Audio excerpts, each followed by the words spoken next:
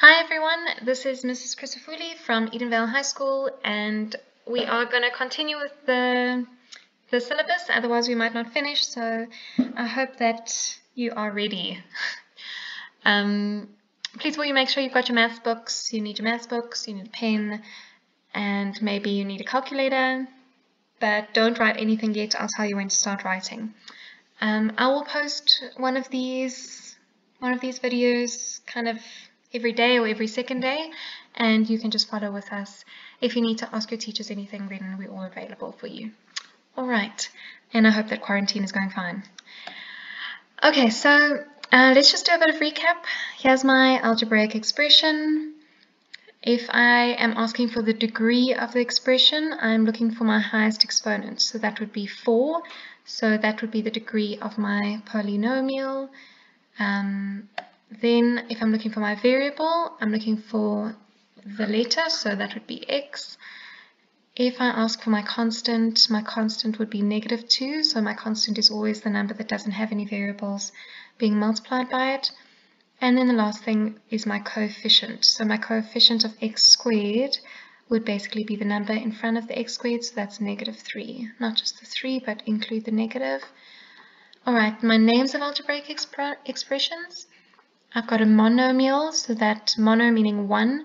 So a monomial would be an expression with only one term, so x, y, z. There's no pluses or minuses there. You're saying x times y times z, so it's only one term. Binomial would be an expression with two terms, so x minus 3. The two terms are separated by that negative, so terms are always separated by either negative or positive. Then you've got your trinomial, tri meaning 3, an expression with 3 terms. So a minus 2c plus 3m. So these are 3 terms. 1, 2, 3. Okay, this would be the right time to open up your book. Please open up your book to a new page. You can write down the date and the heading. So the heading is adding and subtracting algebraic expressions, and this is not an April Fool's joke. Okay, so it tells me I need to add this bracket with this bracket. So if I write it down, I'm just going to write down this, and then I'm going to say plus this. Okay, so that's what I've got. There, the next step would be to distribute that plus into the bracket. So I'm going to say positive times a positive will still be a positive. Positive times a negative, okay, will still give me a negative. Positive times a negative will still give me a negative. So actually I can just remove that bracket, because if I distribute a positive into that bracket, none of the signs change. So that's kind of what you're looking at. And then if you find your like terms, so you simplify your expression, you're going to say 3x squared plus 2x squared will give me my 5x squared, minus x minus 3x gives me minus 4x, and positive 4 minus 1 will give me 3. Alright, so that one's done. Let's go on to the next one. Okay, the next one says I need to subtract this bracket here from this end bracket. Okay, so I need to write down that one first. So that's how it would look. I'm saying 6x squared minus 2 minus this bracket here. Alright, that is how you would write it. Then I still need to distribute my negative. So a negative times a negative gives me a positive. A negative times a positive gives me a negative. So you should have seen a sign change in that expression in the brackets. So if I add my like terms now, 6x squared plus 4x squared, that will give me 10x squared. And then minus 2 minus 3 is minus 5. Alright, if I'm going too fast, then just pause the video. But this stuff you should remember from grade 8. If you don't, then it's just a quick recap. Alright, then, please will you write down this expression in your books. This is a very common exam question. They love to ask this in exams, and it's quite a nice question to get, because all you have to do is remember what everything is. So once you've written it down and you've written down the questions, then you can continue with the video. I would say pause the video for now.